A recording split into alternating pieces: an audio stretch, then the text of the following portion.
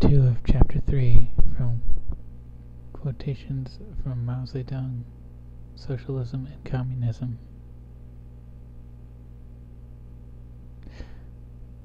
The next quotation. There is a serious tendency towards capitalism among the well-to-do peasants. This tendency will become rampant if we, in the slightest way, neglect political work among the peasants during the cooperative moment and for a very long period after. Next quotation. The agricultural cooperative movement has been a severe ideological and political struggle from the very beginning. No cooperative can be established without going through such a struggle. Before a brand new social system can be built on the site of the old, the site must be swept clean. Invariably, remnants of old ideas reflecting an old system remain in people's minds for a long time, and they do not easily give way. After a cooperative is established, it must go through many more struggles before it can be consolidated. Even then, the moment it relaxes its efforts, it may collapse. The next quotation. The spontaneous forces of capitalism have been steadily growing in the countryside in recent years, with new rich peasants springing up everywhere, and many well-to-do middle peasants striving to become rich peasants. On the other hand, many poor peasants are still living in poverty for lack of sufficient means of production, with some in debt and others selling or renting out their land. If this tendency goes unchecked, the polarization in the countryside will inevitably be aggravated day by day. Those peasants who lose their land and those who remain in poverty will complain that we are doing nothing to save them from ruin or to help them overcome their difficulties. Nor will the well-to-do middle peasants who are heading in the capitalist direction be pleased with us, for we shall never be able to satisfy their demands unless we intend to take the capitalist road. Can the worker-peasant alliance continue to stand in these circumstances? Obviously not. There is no solution to the problem except on a new basis, and the means to bring about step by step the socialist transformation of the whole of agriculture simultaneously with the gradual realization of socialist industrialization and the socialist transformation of handicrafts and capitalist industry and commerce. In other words, it means to carry out cooperation and eliminate the rich peasant economy and the individual economy in the countryside so that all the rural people will become increasingly well off together. We maintain that this is the only way to consolidate the worker-peasant alliance.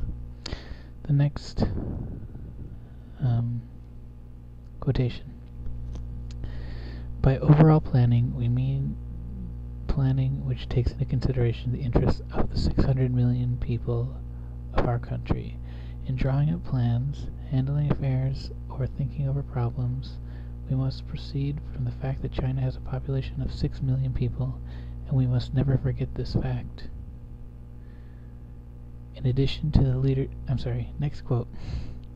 In addition to the leadership of the party, a decisive factor is our population of 600 million. More people mean a greater ferment of ideas, more enthusiasm, and more energy. Never before have the masses of the people been so inspired, so militant, and so daring as at present. The next quotation. Apart from their other characteristics, the outstanding thing about China's 600 million people is that they are poor and blank. This may seem a bad thing, but in reality it is a good thing. Poverty gives rise to the desire for changes, the desire for action, and the desire for revolution. On the blank sheet of paper, free from any mark, the freshest and most beautiful characters can be written. The freshest and most beautiful pictures can be painted. The next quotation. After the countrywide victory of the Chinese Revolution and the solution of the land problem, two basic contradictions will still exist in China. The first is internal, that is, the contradiction between the working class and the bourgeoisie. The second is external, which is the contradiction between China and the imperialist countries. Consequently, after the victory of the People's Democratic Revolution, the state power of the People's Republic under the leadership of the working class must not be weakened, but must be strengthened. The next quotation. Do you want to abolish state power? Yes, we do, but not right now. We cannot do it yet. Why? Because imperialism still exists, because domestic reaction still exists, because classes still exist in our country. Our present task is to strengthen the people's state apparatus, mainly the people's army, the people's police, and the people's courts, in order to consolidate national defense and protect the people's interests. The next quotation. Our state is a people's democratic dictatorship led by the working class and based on the worker-peasant alliance. What is this dictatorship for? Its first function is to suppress the reactionary classes and elements in those exploiters in our country who resist the socialist revolution, to suppress those who try to wreck our socialist construction, or in other words, to resolve the internal contradictions between ourselves and the enemy. For instance, to arrest, try, and sentence certain counter-revolutionaries, and to deprive landlords and bureaucrat capitalists of their right to vote and their freedom of speech for a specified period of time. All this comes within the scope of our dictatorship. To maintain public order and safeguard the interests of the people, it is likewise necessary to exercise dictatorship over embezzlers, swindlers, arsonists, murderers, criminal gangs, and other scoundrels who seriously disrupt public order. The second function of the dictatorship is to protect our country from subversion and possible aggression by external enemies. In that event, it is the task of the dictatorship to resolve the external contradiction between the enemy and us. The aim of the contradiction is to protect all our people so that they can devote themselves to peaceful labor and build China into a socialist country with a modern industry, agriculture, science, and culture. The next quotation. The People's Democratic Dictatorship needs the leadership of the working class, for it is only the working class that is most far-sighted, most selfless, and most thoroughly revolutionary. The entire history of revolution proves that without the leadership of the working class, revolution fails, and that with the leadership of the working class, revolution triumphs. The next quotation. The People's Democratic Dictatorship is based on the alliance of the working class, the peasantry, and the urban petty bourgeoisie, and mainly on the alliance of the workers and the peasants, because these two classes comprise 80%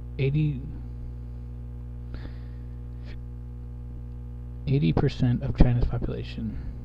These two classes are the main force in overthrowing imperialism and the Kuomintang revolutionaries.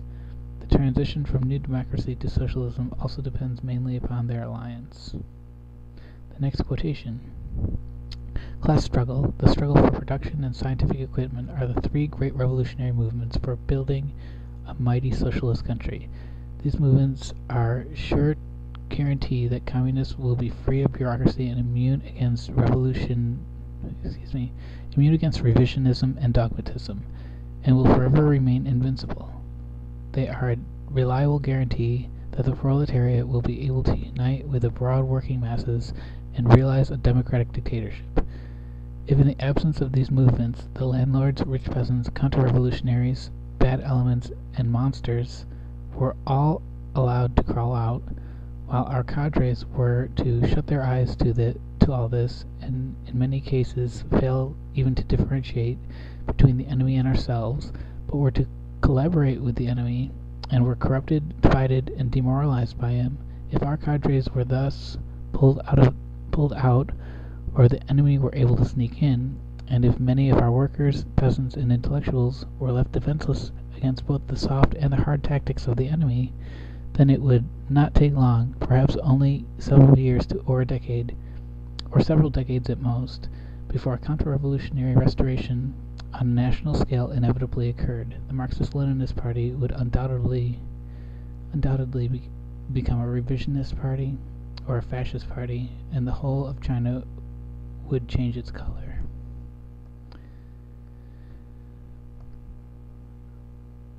I'm going to continue this in a moment.